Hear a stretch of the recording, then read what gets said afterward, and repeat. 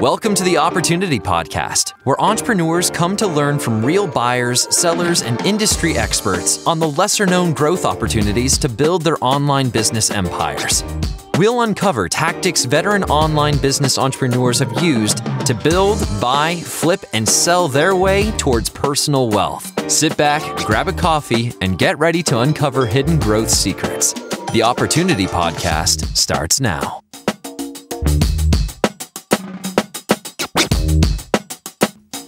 Welcome back to the Opportunity Podcast, your go-to resource for hidden growth opportunities throughout online business. We're your host. I'm Sarah. And I'm Brandon, and thanks for joining us for our latest episode. Today, we will be speaking with Brad Costanzo, the CEO of Costanzo Marketing Group and the principal of Costanzo Capital, and the host of an award-winning podcast called The Bacon Wrapped Business. In this episode, Brad talks about his unusual start in entrepreneurship, creating info courses to teach magic tricks, and how that inspired him into several businesses that he currently owns today. Unsurprisingly, he created an unorthodox approach to portfolio management, and from investing in a wide range of niches and monetizations to crafting his own minority investments across his entire portfolio. Yeah, Brad's insights are made a lot richer thanks to his years of running his own podcast, and he comes armed with plenty of knowledge on how some of the best business experts manage their own deal flow, so you won't want to miss out on his stories. But we won't give away too much just yet. Let's dig into the interview, see what Brad has to share, and then at the end of the episode, we'll go over some of the best listings on the Empire Flippers Marketplace that highlight the growth opportunities we've learned about today. Let's get started.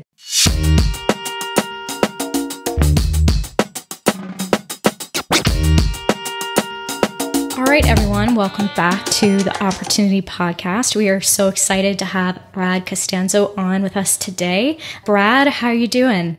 I am fantastic. How are you? I'm doing well. And where are you calling from in the world right now? Sunny San Diego, California. That's awesome. Calling from Mexico, also sunny, but San Diego is one of my favorite places. Where in Mexico are you? Merida? Oh, nice. I'm flying to Tulum tomorrow. Not too no way. far, right? Yeah. Oh, that's so awesome. All right, how long are you going to be there for? Just till Sunday. So Wednesday through Sunday. So little quick getaway, get out of the oppressive California lockdown. Yeah, be prepared. I just left Playa del Carmen a few weeks ago, and they are pretty open and not really caring too much about the masks. So just a forewarning on that side. Oh, yeah. So, yeah, looking forward to it. But, yeah, it's great to be on here on the show. And flip the sides. Usually I'm the one doing the interviews. I like it. I mean, hopefully, we get to talk to you about some things today that might be a little bit refreshing. Like, I'm excited to get into some of these personal questions. And hopefully it's just like a fun time being able to talk about your perspective on some stuff. Now, of course, not everyone here is going to be an expert on who you are. So I was wondering if you kick things off, tell us a little about, who you are and what your entrepreneurial journey has looked like. Absolutely. And I'll kind of do it in reverse order. So right now, my primary business is split in between business owner and sometimes like I've got my consulting business. That's one business I own. So I do work as kind of a growth advisor specializing on, marketing and customer acquisition and profit maximization with my clients. And I do that on usually a fee plus oftentimes a percentage basis, whether that's just performance marketing or sometimes a percentage of the company. And in that case, through the consulting I do there, I've done some consulting for equity or consulting for fee plus equity deals where I've got companies such as vitaminpatchclub.com is a company that I've got a holding in minority interest, but that is a consulting for equity position. And then there's another CBD marketplace that is launching soon, which I've got a third of the company. And then there's other companies that I got a percentage in that I help do growth with. And then in the past, I've obviously got my Costanzo Marketing Group, which I am the CEO, and Costanzo Capital, where I both place investment money along with some of the equity deals I do. In the past, I've done a lot of startups on my own, and I have had more failures than successes like any entrepreneur would. But, I've started an e-com business in the coffee space and it was a really cool, fun brand, but it failed and I walked away from it. I actually walked away from it before it failed. And then prior to that, as I said, I'm kind of moving backwards. I've been consulting companies for a long time. In 2012, I sold a business, the very first business that I had started up as a digital entrepreneur. So I became a digital entrepreneur back in 2008, and I started an info product teaching magic tricks to guys who are trying to pick up girls at nightclubs. And it was funny, the way I got into that was I had read The 4-Hour Workweek, where Tim Ferriss said, you can make money on really weird, crazy niche interests. And if you're an expert in something, and I never felt like I was an expert in anything, but I read a book by Neil Strauss at the time, which was a New York Times bestseller book called The Game, Penetrating the Secret Society of Pickup Artists. And it was a really, really popular book, especially with single guys. I happened to read the book, and I was dating a girl who's my wife now. I've been with my wife for 15 years. But I was reading the book and I was just laughing. It was like, this is a really good book. And in the book, they talked about how to use magic tricks to pick up girls, but they didn't actually go into details. They just said that they did. And it was funny because I know like 20 different bar tricks that I used to win drinking money with. And once in a while, when I was single, if I was flirting with a girl and I made a pack of matches disappear, she would think that was cool and it was a fun way to flirt. So I just remember thinking, wow, I wonder if this would be a way to make money online. So my business partner and I, just cutting our teeth, said, we're going to start a little weird niche business teaching magic tricks to guys to break the ice with girls and try to draft off of this publicity that the book The Game was getting.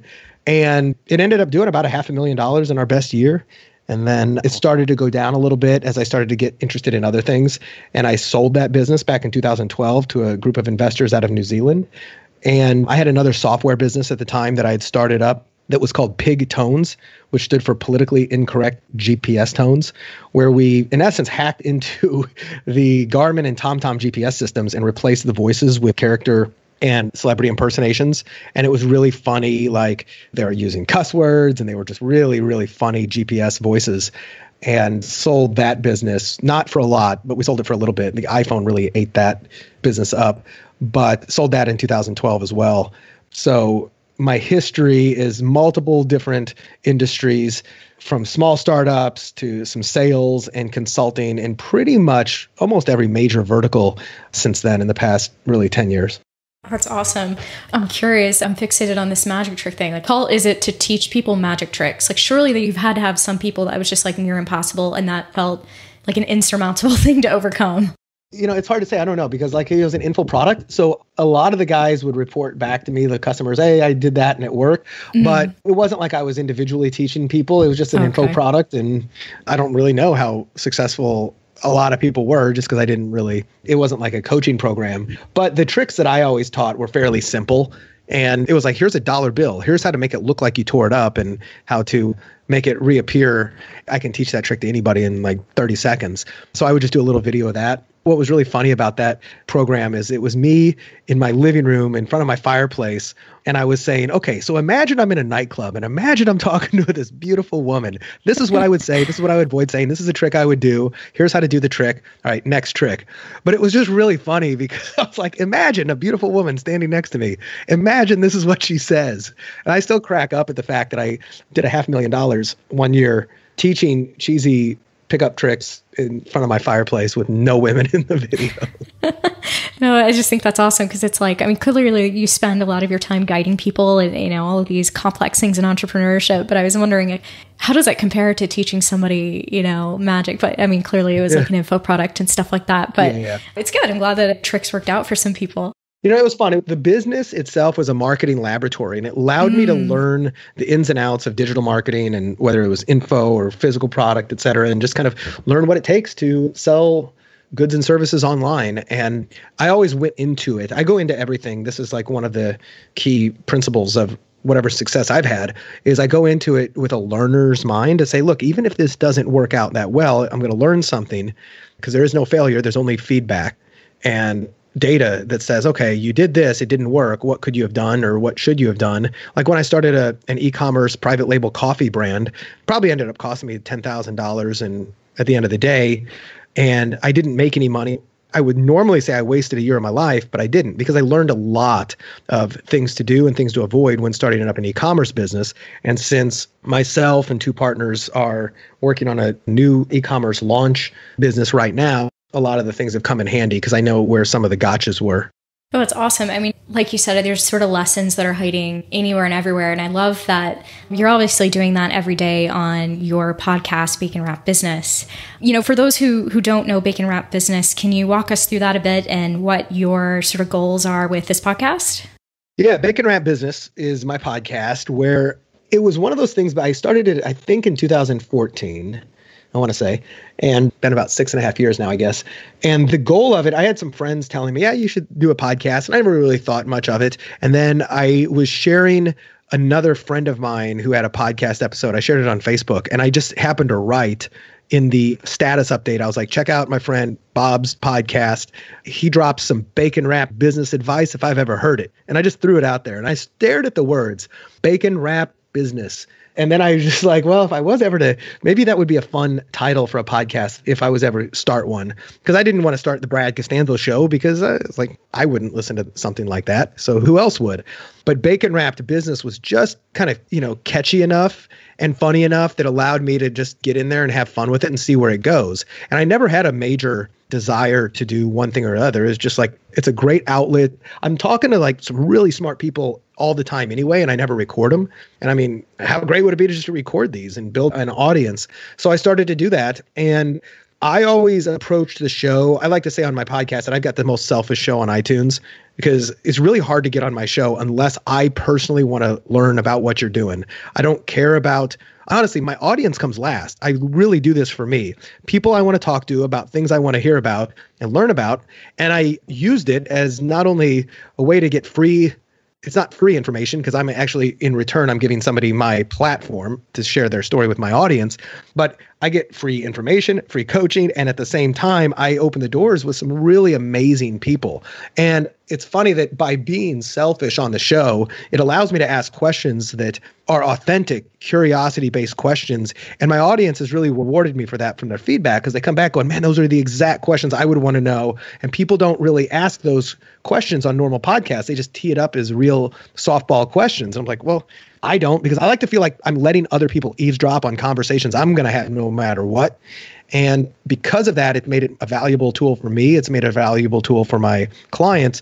And it's funny, I started to look back. I am just short of doing $1 million in revenue from my podcast.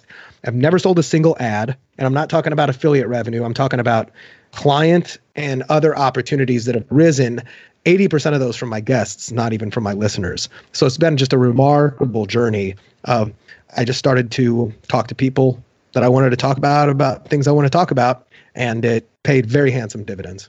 Absolutely. I love that you can come out and just say, you know what, this is selfish. This is actually just something I wanted to do. I might as well record it. And then obviously to see where you are today with it is pretty cool. And, just looking through the range of episodes that you have, you've talked to, it feels like everybody under the sun about just a range of topics. So it's kind of what we're going to nitpick from here today, because it's almost like you've got too much in a great way.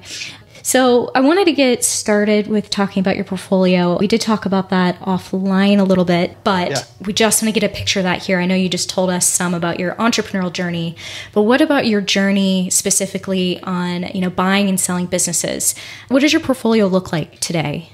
So right now, it's a mixture. I just sold one business that I had earlier this year, about 11 months ago. I had a company in the home beer brewing market where I bought that off of this was a friend's friend that I purchased. And it was a sub 6-figure deal, but a friend of mine just said, hey, you've sold a business. Can you help my friend Billy, who's trying to sell a business? And we got on the phone and I just started to ask him questions. And he was just built a nice high traffic blog with some different monetization channels. And he was just over it and he was wanting to do something else. And I was just kind of giving him advice on what sellers are going to look for when they're looking to buy a business. And I happened to say, well, if you were to sell this today, do you have any idea what price? And he told me it was like 1 time's earnings.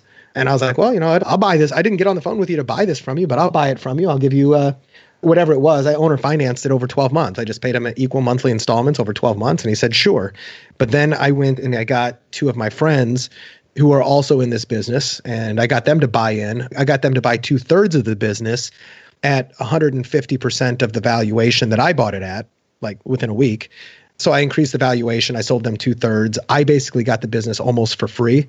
And then we improved it a little bit and then sold it a couple years later. But that one I exited this year. And it wasn't for like crazy exit money. We profited, but it was more of an experience and a good learning experience, because one of the big takeaways from that, it was actually smaller than I want to do. Like if I'm going to buy anything that requires any activity on my own, I want it to be a mid 6-figure and up business right now, because it takes as much work to run a tiny one that it does a bigger one. The other ones I've got a minority share in Vitamin Patch Club. I've got a minority share, but a large minority share in a CBD-based company that's launching hopefully in February or early March. Then I've got minority percentages in most of my portfolio as opposed to having a majority, and that's by nature right now. So, and they're not all e-commerce businesses, but one of them is another cannabis-related company. I've got a position in a company that is doing a cannabis and CBD or CBD-related roll-ups called CBD Capital Group. I'm a partner in that. I've got a position in a satellite launch company, if you would, which is totally out of the ordinary. This is more of an angel investment, but I did an angel investment as well as advisory for them. So I'm now on the board. Well, it's not on the exact board of directors, but I do advisory work for them, helping them with their pitch deck and messaging. And then there's a fintech app that I've got a percentage in. So most of my acquisition activity has actually been minority ownership with advising for equity. And even when I have done the acquisitions, I've done a couple other small deals. It's rarely am I coming out of pocket to pay for it. I'll kind of think of a creative way to either barter in or to owner finance those deals. And other times I've gone about just buying assets of a business. So I've probably bought 3 different customer lists in the past. I bought a Facebook group and I've bought different assets as opposed to the entire business. And my thesis there is I'm really a bad operator of a business. You don't want me in there as the COO, but if I can find a way to get a hold of a valuable asset and then understand how to leverage that either in my business or elsewhere, that's kind of what I'm always looking for. But I'm not the average, let me just buy this business and run it or just buy it for my portfolio yet, although I'm trying to do a little bit more of that. Yeah, I'm glad that you brought just dumped a lot on you there. No, I think I just looked through my questions like, man, I want to go like 80 different directions. But I think I'm really fixated on the idea of a minority ownership right now, because that's not something that we get to hear about every day on the podcast. Right. Obviously, to have someone come on and say, well, I've actually got, if I'm getting this right, like a majority of your portfolio, it's minority ownerships, right? Mm-hmm. Getting that. I'm wondering, what has that sort of done for you and what's that outcome been like? Because I think we're getting more people arriving to even to online business and going, well, maybe I don't have to be the person that runs it. Maybe I can be a person that has minority investment in this and then see what it does for my portfolio. I guess, has that been something that has allowed you to just even build a stronger portfolio since you've taken that move? Yeah, and especially because it also allows me to get into what I believe are better companies that have a higher growth potential, as opposed to waiting for the time. When a seller wants to sell a business, he does it for a lot of reasons. One of them could be they're just bored and they want to move on. Another one could be because they're in trouble and they need the cash, right? So the home beer brewing business, he was bored and he wanted to move on. The other ones, there was a business I almost bought. They made custom gun holsters. And this is about 2 years ago or so. And they had been doing about $4 million a year, and it had slipped down to about 3.3. And their primary channel of advertising, which was magazine ads, was no longer working. And they had never done any real digital marketing and Facebook ads or any of this stuff. They'd never emailed their customer list. And I found it really interesting. So I did a deal. He was actually a podcast listener. And we did a deal to where, look, I'll buy 80% of your business because my goal is to build it up and resell it. And I want you to maintain ownership. So the deal was originally structured by 80% of your business. You retain 20%, and I'll buy it at 100% owner financing, because it had a downward trend. And I wasn't about to give him cash dollars in, that I could be using for marketing on something that it was going to have to be kind of a little bit of a turnaround, or at least stem the bleeding. And I got down to the very, very, very last week. This was about 4 months of due diligence. And this was the first real big one that I had looked at buying. And this is a, 7-figure acquisition. And I was in that moment. I was like, I don't know what I don't know. And I'm really nervous. So I, hired some really good advisors, and I went through this stage. And right at the very last moment, I backed out of it because there was a couple things that made it too high risk, especially when at the last minute, he said, I'm going to need 10% down. And there was a couple of big risk factors. I said, well, I'm going to walk away from this, but let me run your email list, which you've never sent an email to 200,000 customers, and let me share the profits. Just pay me 20% of the gross sales of anything your email list does. And he said, yes. And within 6 months, I'd already made about $125,000 personally for me, just off of his list. And that's not including the revenue he made. So I flipped that from a potential acquisition into a lucrative consulting deal. I can't remember the exact reason I went there because I kind of rabbit trailed. We were talking about minority interests.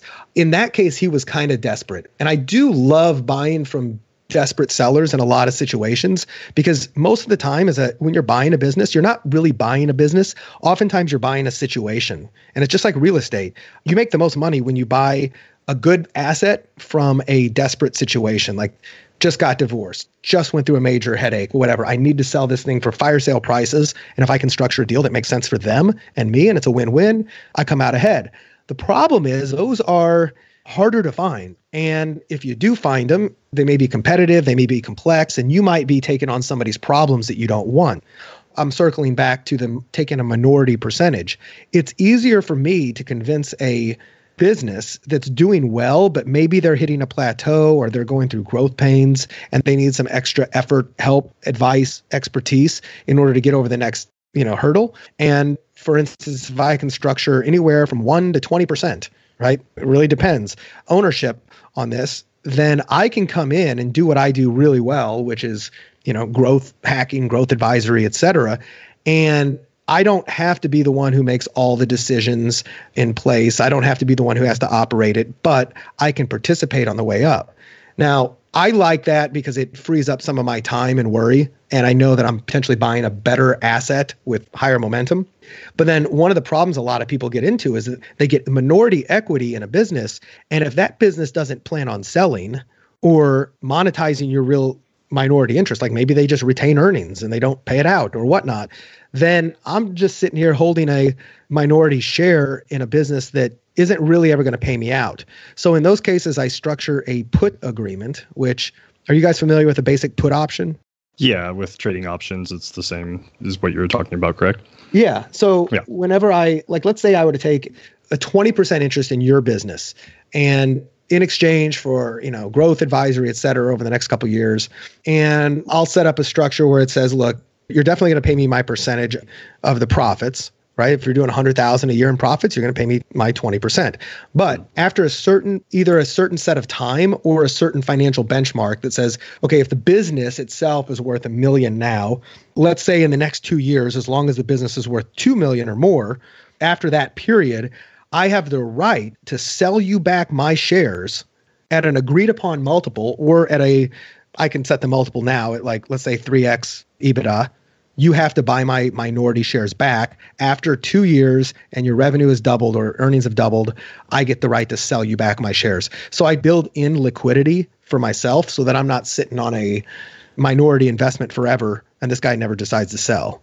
So that's one of the ways I protect myself on the exit side, is I just write it in as a contract. It's like one paragraph that gives me the right to sell my shares back at a certain milestone.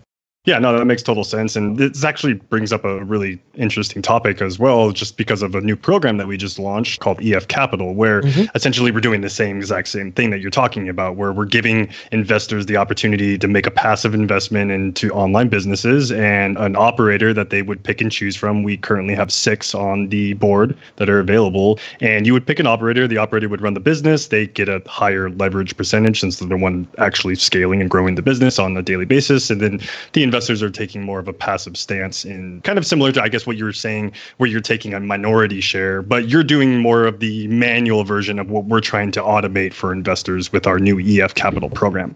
So on the EF Capital, so I went to the page earlier and I kind of looked at it briefly, but this conversation is the first I've really heard of it. So if I'm an investor in EF Capital, you find a deal. And then does the investor typically fund all, or it looks like part of the deal? Is there a minimum investment required? Yeah, so there's a minimum of $10,000 that the investor would put down. And then depending on the deal size, they're usually between $1 million and $2 million as far as the 6 deals that we currently have that we're starting off with. Obviously, those will change over time. We're doing more basic monetizations. I think we have 1 or 2 FBA monetizations on the board currently, but a majority of them are content, I believe, for now. And then basically the operator is already tried, tested. They have a proven track record of growing assets that they've purchased from us or acquired. They have a record that, investors can make sure that they're going to be choosing the correct operator. And then ultimately where you can really limit your risk is investing into multiple operators, not just one, because we are ultimately gauging that there is going to be some percentage of a failure, obviously, with online or business investing. Yeah. So in general, this Empire Flippers Capital program that we've just recently launched and we're getting up and running now is ultimately doing a one platform, one-stop shop for investors to do basically what it is you've been doing over the years as well, too. And it's a really great program. We have Mike Vrankovich, who is leading this program as well. And yeah, he's been putting a lot of sweat equity into this program to make sure that it's a solid investment for investors as well, too. Which kind of leads me into the next question as well. So you're going in and you're making these deals, you're taking in minority shares into like some of the businesses that you had mentioned earlier. Now, how are you approaching your due diligence when looking at a business that you would like to take a minority share in or invest in? Is there something specific that you're looking for, maybe in a particular niche or even an industry? Or do you have more of like a general outlook on the business and projection and what you feel is going to benefit your portfolio that you currently have, keeping that in mind instead? Yeah, it's far from structured. I don't have specific criteria there. I probably should, but most of these deals that I end up stumbling across through my network, et cetera. I'm not out there actively prospecting for those kind of deals. So I look at, do I like the person that I would be partnering with? Do I like the product or service? Do I like the way the business is going now? Like if, for instance, would I take this company on as a client? Right. So the kinds of companies I won't take on as a client is, do I not get along with that person? Do they have some aspect of their market, their business, their offer, their pricing, et cetera, that makes it really hard to get them results as a client? And if I wouldn't take them on as a client, even if they paid me, then I might be willing to take them on as an equity partner. If I wouldn't take them on as a client, but I'm not going to put any money in that case. And I might say, look, you give me equity in your business, and then hopefully you do what I say. And if I don't think I can move the needle as a client, then I probably can't move the needle as an equity partner. So that's one of the first things I look at is, do you need me to move the needle? Or is this like just an opportunity to get in on something like you guys don't even need me, but I've got an opportunity? Those are more rare. And those are like angel and seed investments, et cetera, that I've made in the past. But like with vitaminpatchclub.com, I saw an opportunity for me to get in and bring some of my marketing expertise to it. But at the same time, most of his capital was going back into the business. And it didn't make as much sense to just pay me that money when I liked the prospects of the ability to build this business up and then sell it. So I took a equity position in this company, and it's a graduated position. So without going into all the details, I take 10% just for access to me. And then after a certain financial benchmark that we set, which is, it's not a slam dunk one, it takes some effort, but it's also not impossible, then my equity gets moved up to 25%. So that's kind of the way I've structured that. But I believe in the entrepreneur, I believe in the product, I believe in the market, and I see the potential there. So there's no framework criteria. It's just gut feeling. And then sometimes, depending on what it is, I'll just do a little bit more due diligence and see if it makes sense. But for anybody who thinks I'm doing things structured and organized and in super intelligent way, a lot of times I'm winging it and seeing how it goes. To be honest, that should give some of your listeners hope to go, oh, wow. I mean, you throw it at the wall, you see what sticks, and you go from there, right? Yeah, it really is. Yeah, no, it's an interesting mentality that you have as well, too. I guess it's kind of different mindset or different framework, I guess, to acquiring a digital asset, right? Like most investors are looking at an acquisition and they're saying, okay, how am I going to grow this? How am I going to limit my risk and continue to grow this business while I'm the sole owner of this business? Where you're taking a different standpoint. You're saying, okay, if I can't move the needle as an investor, why am I going to invest in this at all, right? Like if the business doesn't have the potential, then why am I going to fork out all of my cash and then take over this person's risk because, they just went through a divorce or whatever the case may be. They're just trying to make a quick sale. So really interesting mentality that you have there. So you told us a little bit about your history and businesses that you've acquired and built. I'm curious. So which business in particular was the first business that you purchased? And then how did you go about either raising the funds or raising the capital for that asset? Or did you fork the cash out of your pocket for that very first business that you did buy, not build? I will say this. I've never raised capital to purchase a business ever. I have always either done owner financing Mhm. or consulting for equity. So I've never written a check for a business in my life or had to raise debt for that. One of my businesses that I bought, and I mentioned this one recently, I bought it and then I sold, after I closed on it, I sold 2/3 of the business to two partners who ended up running most of it. And that was, I guess, kind of a reverse financing thing. Like I'll raise the money after I buy it and by getting them to buy in at a higher valuation. I bought a business back in, I want to say 2000 and, what was it, 14 or 15? That was kind of an affiliate content site. I bought that with owner financing. But I've been fortunate not to have to deploy my own capital or have to raise capital from others. This CBD business that with my other two partners that is being launched, this is not an acquisition, but this is one where they were going to launch the business and, consulting for equity, I got 1/3 of the business. We are most likely going to raise money for this, but that's not an acquisition. This is much more of a startup. So it's not really as appropriate to this question, but I don't know if that answers the question. I've just been fortunate enough to not have to deploy my own capital or have to raise too much elsewhere. Not that I'm against doing that. It's just the opportunities I've come across have not warranted it.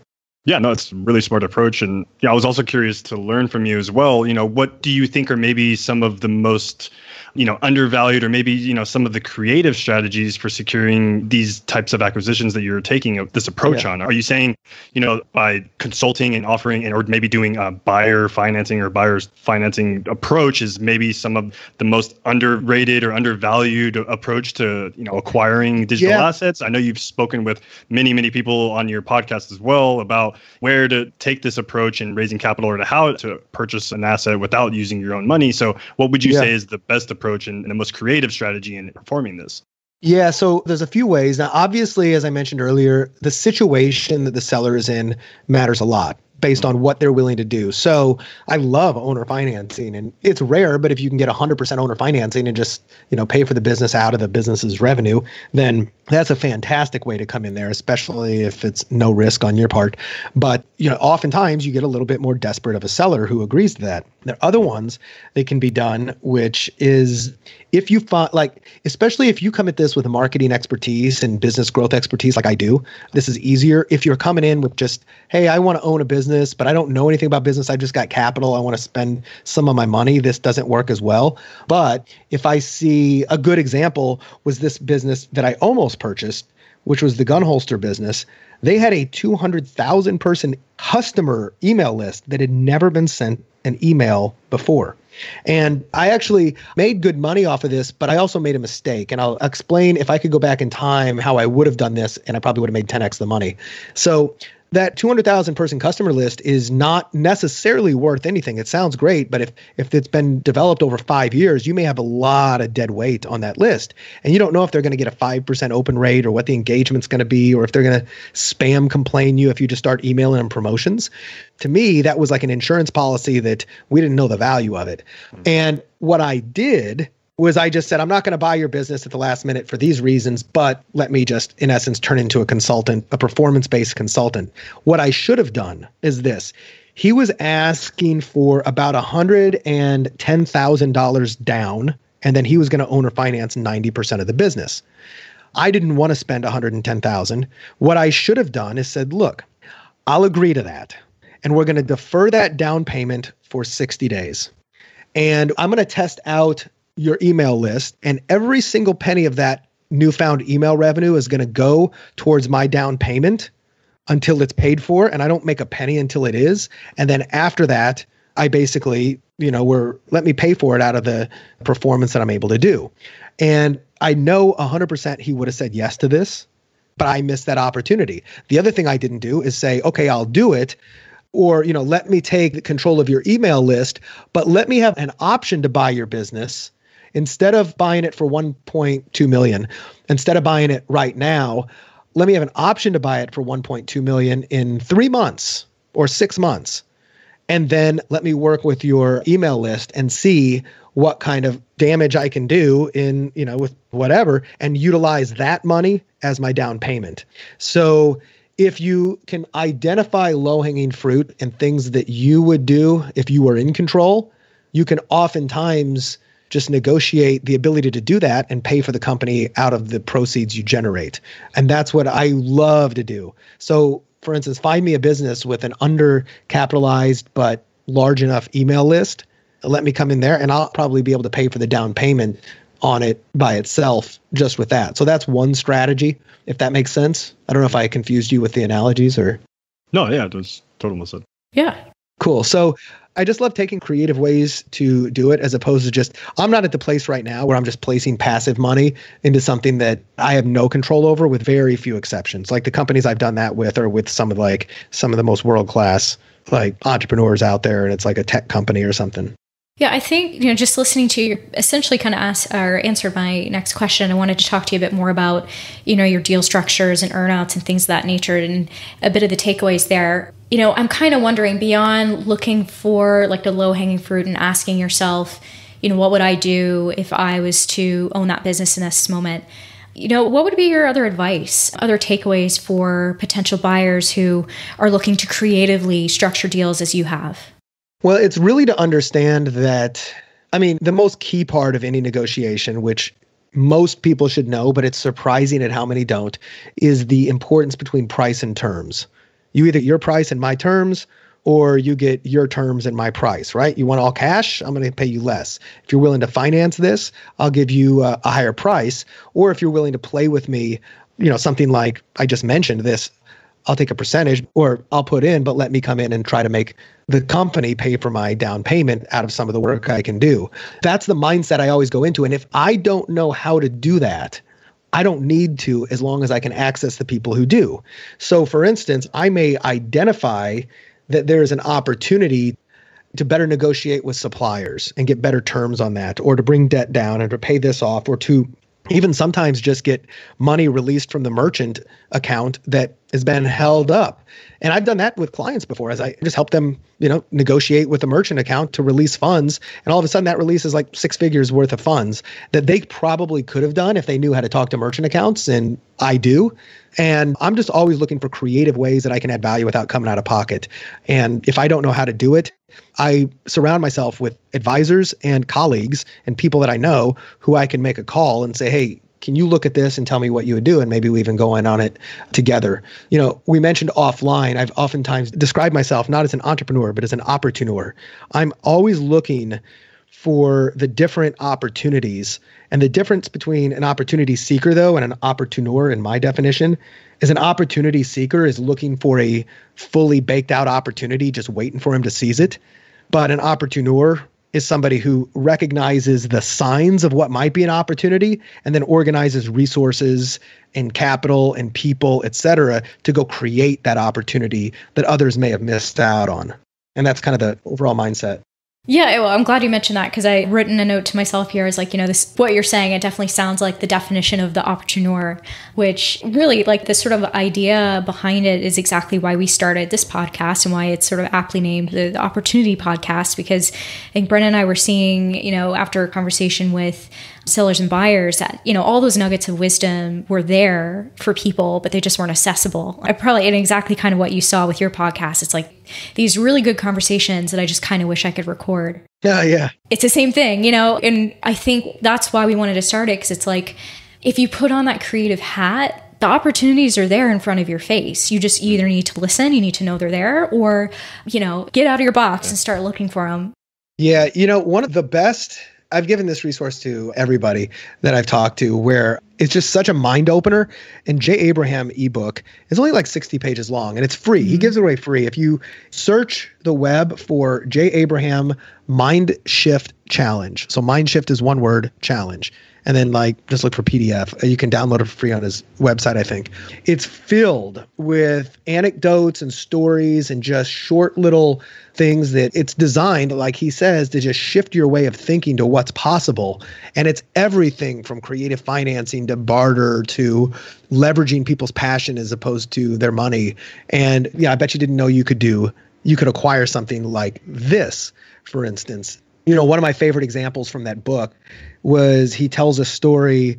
This wasn't him. This was somebody else that years ago wanted to buy a Porsche dealership, and the Porsche dealership was selling for $7.5 million, and he had gotten the owner of the company to agree to $750,000 down, so 10% down, and owner financed the rest. But this investor did not have $750,000. But what he did is he put an ad in the newspaper or something similar, because this was, I think, back in the 80s or 90s, and he said something to the nature like, Porsche lovers, drive a brand new Porsche every year for the rest of your life, one-time payment, $75,000. And they're like, what? So he gets a whole bunch of people fielding his calls. And he just said, yeah, for a one-time investment of $75,000, you will get to drive a brand new Porsche every single year at no extra cost. And he only needed 10 people. 10 people said yes. They gave him $75,000. Then what he did, now he's got his $750,000, buys the dealership, owner finances the rest. So now every year he gets at least 10 new Porsches, like Porsche 911s, and he gives them to his 10, I'm using the word investors in quotes, because these are not equity investors. He simply allows them to drive one of the new Porsches for 1 year and then turn it back in. And he uses the dealership to insure them. And by the time they turn them back in, the 1 year depreciation is still above or break even to his dealer cost. So it basically cost him nothing to finance the down payment of this dealership, and the investors don't have any say in the business. If he sells the business, they don't have anything else because they just paid for the right to access the goods of the dealership. And I just remember reading that going, I'll be damned, there really is anything possible. He goes, yeah, in this case, I'm leveraging their passion in exchange for money. They don't necessarily need equity in my business if I can find another way to give them what they want. And the book is chock filled with little things like forehead slapping. I never would have thought about that unless I knew that was possible. And that's one of the many resources that has kind of opened my mind to, the art of the deal, for lack of a better terminology. Yeah, I love that story because I think it illustrates what can be done with, business doesn't have to be static. It's never static. I mean, it's just way too moldable, anything but static. Yet, I think there's sometimes a static approach to entrepreneurship and even investment strategies. And I think what you just illustrated there just shows like anything could be an investment if you, put the right approach to it. And it kind of leading into my next question, because I think sometimes on this like lone quest to talk to people about online businesses, obviously this is our world in particular, make this a great investment model, but you've just kind of got so many people that are going, well, I mean, I don't know how to deal with that. That doesn't look like real estate or, stocks. Like I'm not comfortable with that. And I'm wondering, you as a business owner, and buyer and seller using your businesses as investments, how has that worked out for you? And how, would you be able to sort of stand up and say, actually, this does make a powerful investment strategy and people should start considering this versus just saying, it's only these few investment models that I'm comfortable with? Yeah, it is hard. It depends upon the person's degree of experience, right? So if somebody's coming out of corporate and they've never invested in a business, or they've never run a business, then they don't know what they don't know. And the ins and outs and the fluctuations of a business might shock them because they're used to steadier growth. They're used to a stock going up, 8 to 10% a year. They're used to going down maybe 10 or 20% a year. They're not used to the fluctuations and the things that happen in a real business. Conversely, if you've got maybe a previously successful business owner, like myself right now, I've run businesses that have both failed and succeeded, and I know what to expect. So if I'm going to put the money into another business, I at least am going to go in with eyes wide open and understand that things are going to fluctuate, quite a bit. So I'm going to have a lot more familiarity with it. And I think that's obviously one of the key elements, especially like for you guys, when you're dealing with all types of different buyers. You're dealing with people who just want a passive investment. But yeah, like investing in businesses is totally different than real estate. And it's totally different than, putting it in stocks and bonds and Bitcoin and all the other opportunities they have. At the same time, one of the things I love about that is you can make a passive investment in a business, but if you can make a semi-active one where you actually have some say or you have the ability to pull some strings and help increase the sales, maybe it's just through a connection, somebody then it can be one of the most powerful investments you can ever make, because the ability for a business to scale, increase valuations, sell for a much higher multiple than you bought it for there's nothing else like it. I think that the life-changing aspect, it's a good point. If you've got that semi-active role, because we talk to people every day, and I'm sure you do as well, where it's like, taking ownership of, that one business is what changed their early retirement, their entire life path in particular. It sounds like your life path in particular has probably changed over time as you started owning your own businesses. So absolutely, sometimes those are the things you can't exactly put a dollar amount on, but they're most powerful. We talked a lot of sort of about the ups and downs. I want to get in a little bit deeper on, say, the challenges you've faced, because those are usually where the best lessons are hiding. Oh, yeah. And what would you say the greatest challenges that you've faced as a buyer, and how did you overcome them? As a buyer, it's the awareness of my ignorance. I'll never forget the first time I bought a business and just thinking, oh, crap, like I'm actually going to do this. What if I mess this up? What am I not asking? What questions? And it was that I don't know what I don't know. And I was really nervous that I was going to miss something and that I was going to get myself in over my head and that I was going to screw something up. And then in the rearview mirror, I was going to go, yeah, that's so stupid. Why'd you miss that? And I think it was just nerves. That was one of the biggest things. The other challenge is, so typically when I've bought a business, it has not been a passive thing. It's been, I'm buying it a somewhat active role, either full-time or partial. And my personal bandwidth and energy available to work on that business has been a challenge, where I touched on this earlier, but the home beer brewing business, it was a smaller deal, sub 6 figures, and it was just too small for me to actually spend a lot of time on. And I remember when I bought it, or the day before I bought it, I just remember thinking to myself, okay, well, go back to Tim Ferriss, 4-hour work week. Well, this is a business that's already making money. It's relatively steady. I'll bet if I only spent 4 hours a week on this business, I could easily keep it afloat and even make it do better. What I didn't gauge was that those 4 hours a week I could spare, but they weren't going to be 4 quality hours, because by the time I was done working on the bigger parts of my business that make a lot more money, now I'm going to devote an extra hour a day, for instance, to this other one. It's not my quality hours. And I just became really, really aware that quality of time matters versus just quantity of time. And it got to that point where I was just like, I know I need to do these things. I just don't have the time and energy to do it. And it's too small of a business to afford to just pay somebody to go in and do it the way it needs to be done. And that's a big challenge I had. That's why I like to buy slightly bigger businesses, especially if they're going to take any of my time to help run and operate. But I think, the biggest challenge for me is just like, what do I not know? What if I'm buying a business that I don't have super direct experience with, where this is like a slam dunk for me? I get real nervous just thinking that I'm missing something. That's where bringing in the right advisors and surrounding yourself with the right people is really one of the most important ways to overcome that, I've found.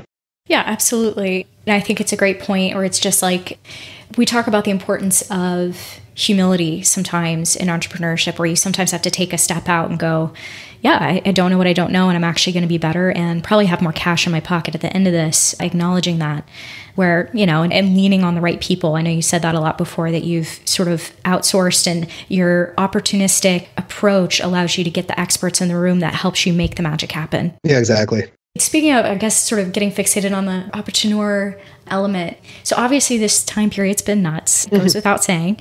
And you've seen the world and markets change a lot in this past year. I'm wondering, in the midst of everything, where are you thinking are the greatest growth opportunities? Well, e-commerce is obviously, in 2020, has really proved itself as such a tremendous growth opportunity for people to do it right. At the same time, there's probably never been a more explosion of like competitive e-commerce products, et cetera. So, whenever you get, that opportunity, everybody rushes in, it becomes more competitive. So, nothing's a perfect opportunity there. But I like those. I like focusing on somewhat essential businesses. One of the ones I'm with a business partner we are looking at right now is IT service businesses, like real mainstream businesses that oftentimes are called managed service providers, and they work with local businesses to help maintain their networks and security, et cetera. Although it's a tech-related business, it deals with other people's online networks, et cetera. It's not by itself an online business. One of the things I like about that is it's an essential business. As more people are going virtual, and will continue to. I think it's going to be increasingly in demand. And there's a higher barrier to entry to that than your typical online business. Like, I love e-commerce for many reasons, but the only thing I don't love about it is that it's got a lower barrier to entry. And if somebody's got a few bucks, they can spin something up and they can knock your product off, or they can compete with you just on price, et cetera. And it can be a little bit hairier. So I always like to look at something that there's a degree of protection, or what investors like to call a moat around the castle, that, you know, it's not just easy to spin something up and prove it. And a great example of that is info products, right? Like, so info products are an amazing business to get started with, because the cost of goods sold is really almost nothing. Like, especially if, let's say you're selling an ebook or an online course or a course on how to sell magic tricks, right? Somebody could have easily, I was actually really surprised that somebody's paid me money for that, where they paid me six figures. They could have easily copied my product, just have somebody else teach the exact same tricks or throw a few new ones in there. And that would have cost them probably less than $1,000. And then they could have spent, like, let's just say that they bought my business for $100,000. It was more than that, but for round numbers, they could have spent $99,000 on marketing, but they gave it to me and they paid me in cash. So I was super happy. But it also goes to show that in like info, there's not a big moat. Somebody can rip you off and make it their own a lot easier. In e-commerce, if I'm buying a product that's just, hey, this is somebody else who's just selling another product like somebody else and they're competing on nothing but price, chances are I'm not going to want to buy that. But if I can buy a brand or a community or something that has some degree of uniqueness that's hard to copy, then that's one of the things I'm going to look closer at. So I want there to be some kind of a barrier to entry. In fact, one of my favorite books on this topic, have you guys read or heard of MJ DeMarco's book, Millionaire Fastlane? Yeah, yes, I was actually going to bring that up with you. One of your older episodes with Carl and Adam from Dealmaker Wealth Society you had back in May. I remember you brought this book up as well. Love that book. Have you guys read it or no? Not yet. I've been having it on my list of one of the books, the audiobooks I plan on listening to this week. So I loved it. And if I was to kind of summarize a couple pieces, he said, you know, first of all, the way real wealth is created is with an event, right? Like a sale, like an event. Like if you're able to sell something for 5x, for instance, earnings, what you would make in a year, well, that's like somebody giving you 5 years of your life. But it's also, you know, if you're doing $1 million a year in net income and you're able to sell something for $5 million all of a sudden in your pocket, that's really, really good money. And he said most business owners do not necessarily get wealthy just by the cash flow that their business provides. Most of them, when they really hit it, it's because they sold their business. So the fast lane to wealth is owning or having a business that you can engineer an exit event. And then he gives two analogies that I'll share with you, which I loved it, or at least one analogy is he started off saying that, look, people think that get rich quick doesn't exist, but they're confusing it with its evil cousin, get rich easy. Mm-hmm. Get rich quick exists, but you have to change the way you think about what quick is. So for instance, if you were to work 12 to 18 hours a day for 5 years on a business and you sold that business for 10 million bucks, right? Did you get rich quick?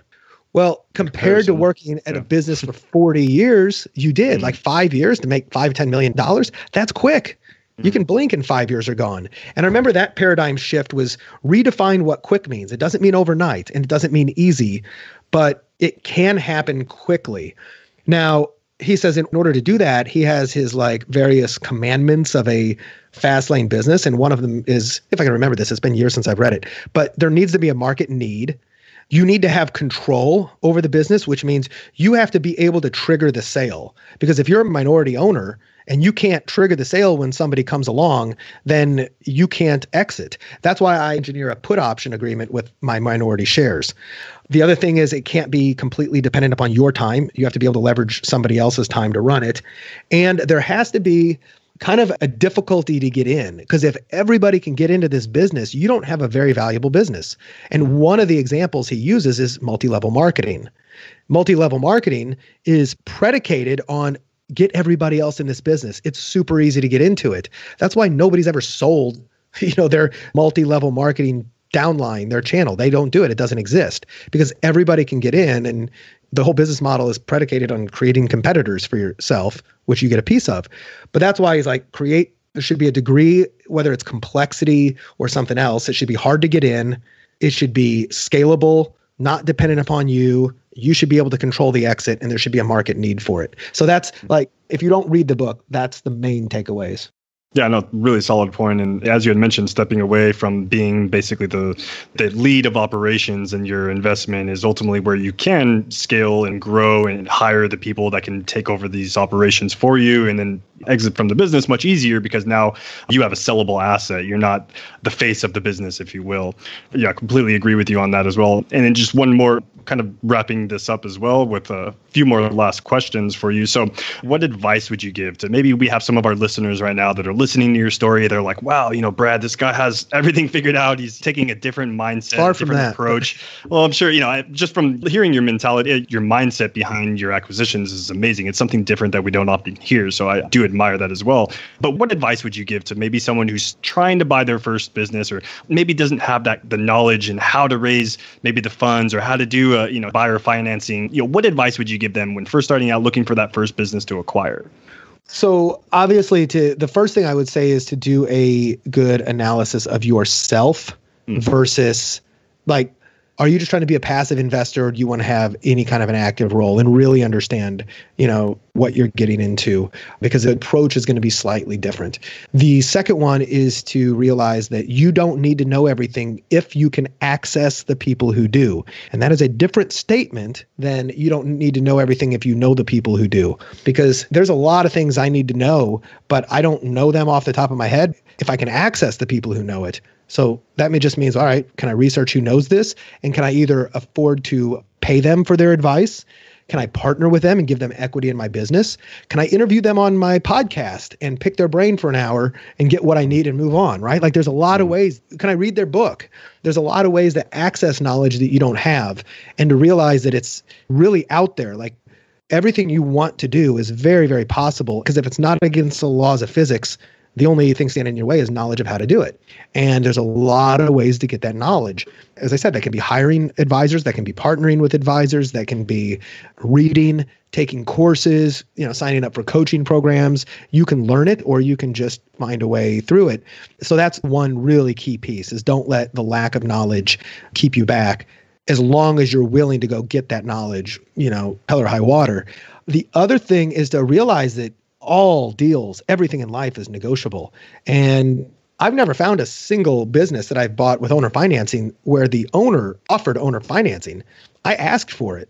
And oftentimes I would make the case for it where like, listen, you've been actually losing money the past year. You're on a downtrend. I don't want to catch a falling knife. I don't want to give you money that's going to go into your pocket that's not, that could otherwise be used for marketing expenses. If I were to stabilize your income and just pay you, what are you making now? You're making $20,000 a month from the business. What if I pay you $30,000 a month and I just stabilize your income? That's exactly how I got the 100% owner financing deal to work out. What if I just stabilize your income and just pay you 50% more than you're making right now? Would you be willing to take that? And they said yes. So it's just realize that there's a lot of ways to skin the cat. Ask questions. Don't be overly intimidated, but surround yourself with experts however you can, and openly admit, I don't know what I'm doing. I'm in over my head, because a lot of people want to help others. You'd be so surprised at how many people are willing to lend a hand if you simply go into it saying, I need help. I love that. I think that it's a good time to sort of take a step back and I don't think this is an easy thing to do, but like ask a high level question here. What would you say that you're most proud of in your entrepreneurial journey? I'm proud of the fact that I've bounced back from my failures fairly well without a lot of PTSD, I guess I should say. Like, I have yet to make millions of personal dollars from my business. Like, none of my business have put, like 8 figures in my pocket. I've made 7 figures, but, it's not like that stuff is stuff I'm the most proud of. I think I'm the most proud of the fact that I've had successes. I've had big failures. I've bounced back. I've lost every penny on bad investments in the past, although never from a business I bought. They were usually like passive investments like oil and gas, real estate, just different things like this, stocks. And I've went to zero like 2 or 3 times. And I've started businesses like I mentioned, that coffee business. Spent a year of my life, lost out. I had my tail between my legs and it sucked, but I bounced back from it right away. I was very resilient. And I think that's what I'm most proud of, because I know that I've been through the worst case scenario several times. It's not that bad, especially the wiser I get, I can mitigate that more. And it gives me more courage to do something bigger next time, knowing that failure isn't the end of the world. That's an excellent point. The worst case scenario is usually survivable. I think we all need a reminder of that from time to time. It's important to know because that's usually the reason why people, they don't take that risk. They don't take that step. And then without it, they don't end up where they would like to be in life, or they might not end up where you are in life, despite probably aspiring to be like you. You know, earlier when you were talking about you've had such a wild journey and it seems like you've done just kind of a bit of everything. I mean, making $500,000 off teaching guys magic tricks, like for example, like very unexpected. Yeah, it's really awesome.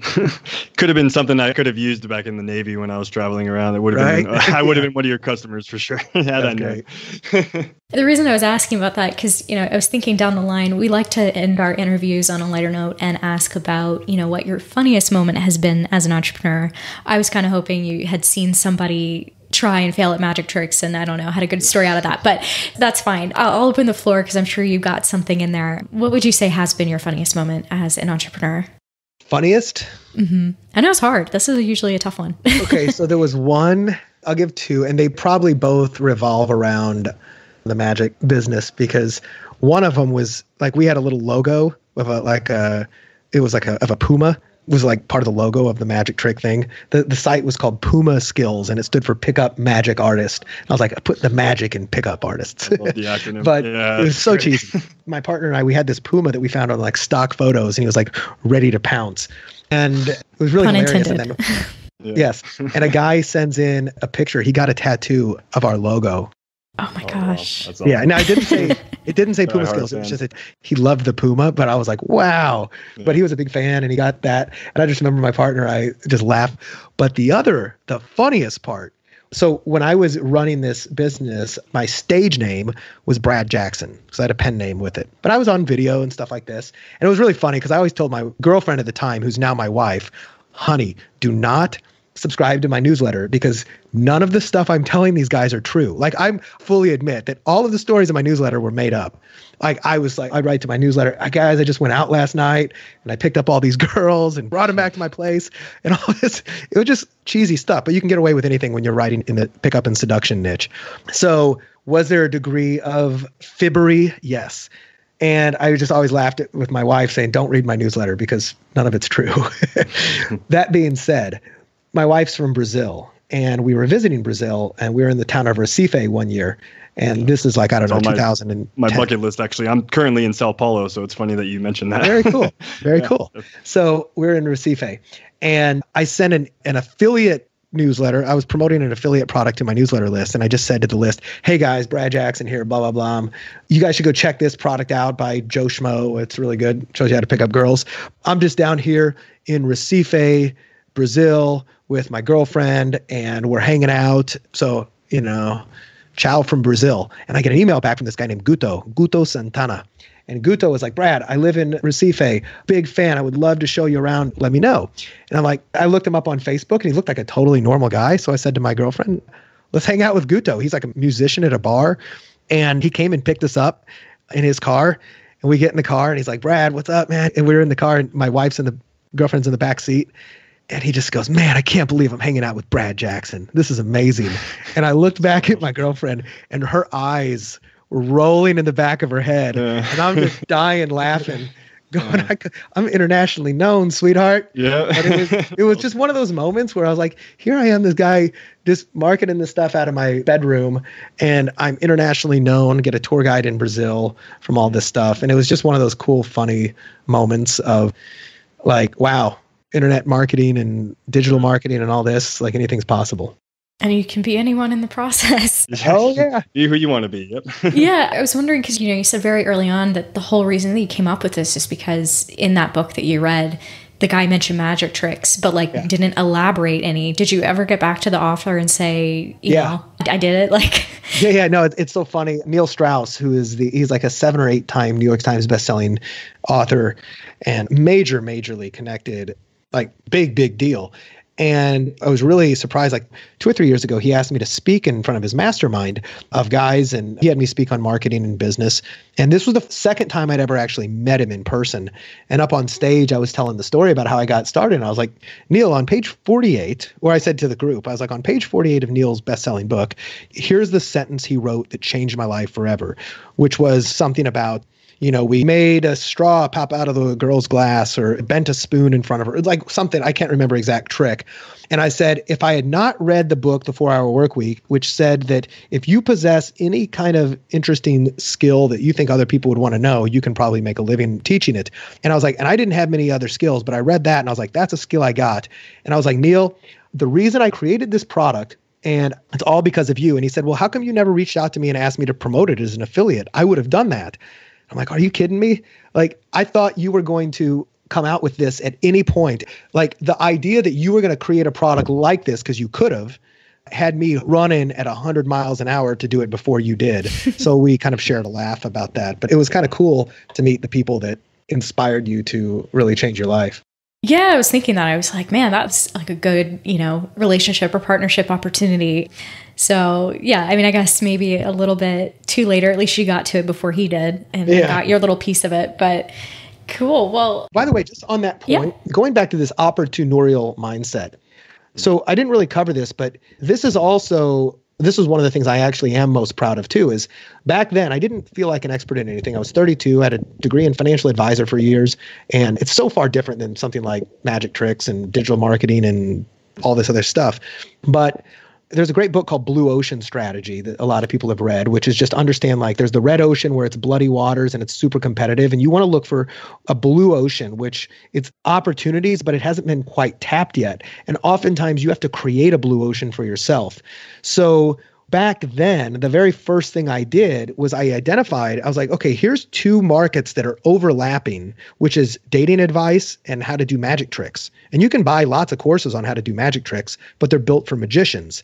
And there was no course really about how to do this, for dating advice, because if a guy who wants to pick up a girl in a bar goes out and learns a bunch of card tricks and then he brings a deck of cards to a bar, he's going to look like a clown who's trying to use magic tricks to pick up girls. And there was this nuance that I recognized, which is, how do you do cool magic tricks without ever bringing out like magic props? Like, how do you do spontaneous impromptu magic tricks with things you would find at a bar and not ever look like you're doing magic? And so what I did is you take two circles and you intersect them. And it's that thing that looks like an eyeball or like an eye in the middle. They call it the Vesica Pisces. You go, okay, this is where the opportunity is. I'm going to teach just enough magic to the guys in pickup who will potentially want to do it without being a magician. And I'll do it in a way that addresses their concerns, as I don't want to be cheesy. So I found two completely disconnected markets. I found the common overlap and I created my own sub niche in that space.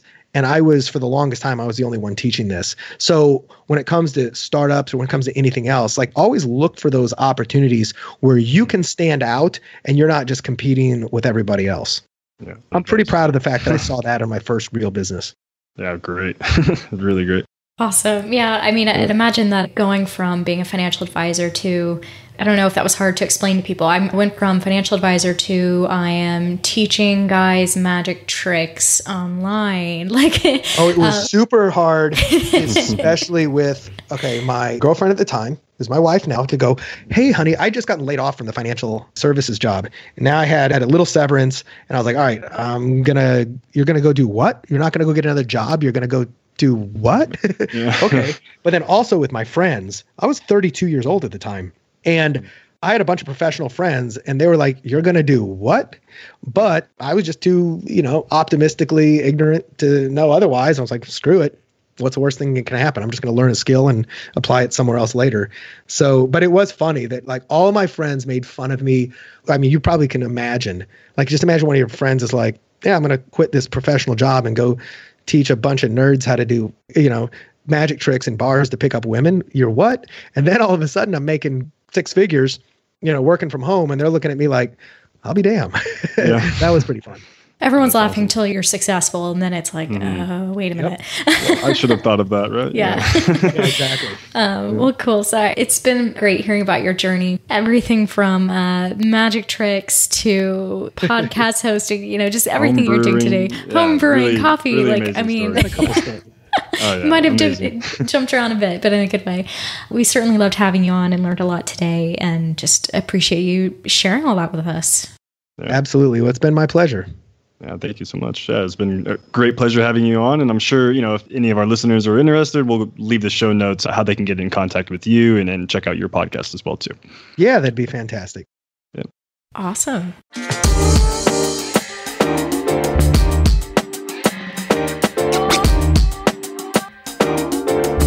Hey everyone, as promised, now that we've wrapped up the episode and learned a little bit more about strategic wins for those looking to acquire multiple digital assets, we wanted to connect you with some of the best listings in the content space today. So first we have listing 50232. It's a display advertising and affiliate business in the lifestyle niche.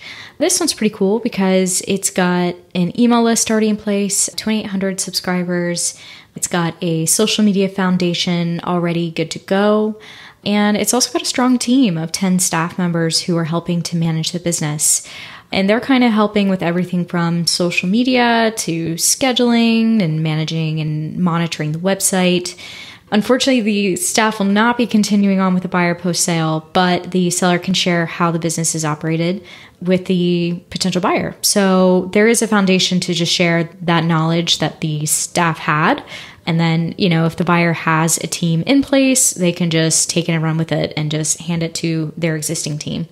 Potential growth opportunities include expanding affiliate marketing for additional revenue, introducing sponsored posts, and growing Pinterest, which is pretty key because it is a lifestyle niche business, and Pinterest and lifestyle brands kind of go hand in hand. So cool that they've already got the foundation to run with that and make it really work for those who love Pinterest.